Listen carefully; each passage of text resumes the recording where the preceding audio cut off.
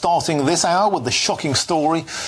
A Bulgarian organised crime gang has fleeced British taxpayers out of an astonishing £54 million in what's been called Britain's biggest ever benefit fraud. There they are on your screen now. Prosecutors said the gang treated the benefit system like a cash machine to fund their own lavish lifestyles. Well, joining me now in our studio in Westminster is the former Detective Superintendent at the Metropolitan Police, Shabnam Chaudri. Thanks for joining us, Shabnam.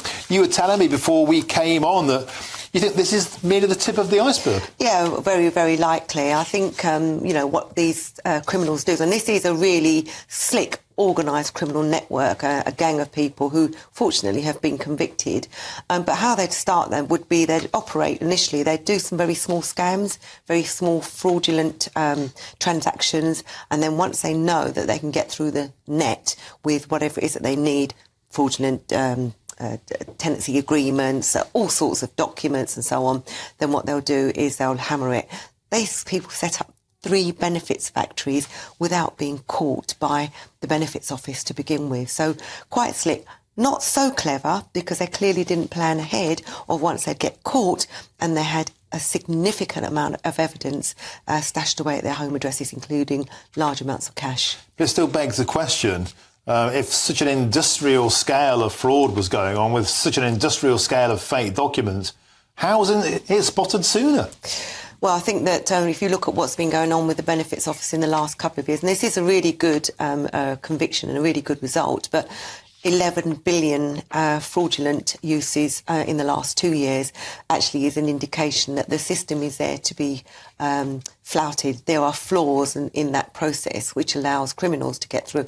A lot of those will probably be individual fraudulent cases, but there will be a significant amount of those. And I suspect the Benefit Office is now looking very, very carefully at a number of the claims that they get coming through. What's the answer to this? Do we just need more fraud officers? Do we need heavier sentences? Do we need more coppers putting the boots through the door? Well, if you look at the sentencing for this particular crime, it's only up to, I think, a maximum of 10 years. And when you've got these individuals, 5 of them have pleaded guilty, the likelihood is they'll get a significantly lower sentence, and then you get thousands of people that will fraudulently fraud the benefits office who get no sentences whatsoever. The prisons are overflowing as it is. I doubt very much that a judge is going to be interested in putting these convicted criminals away.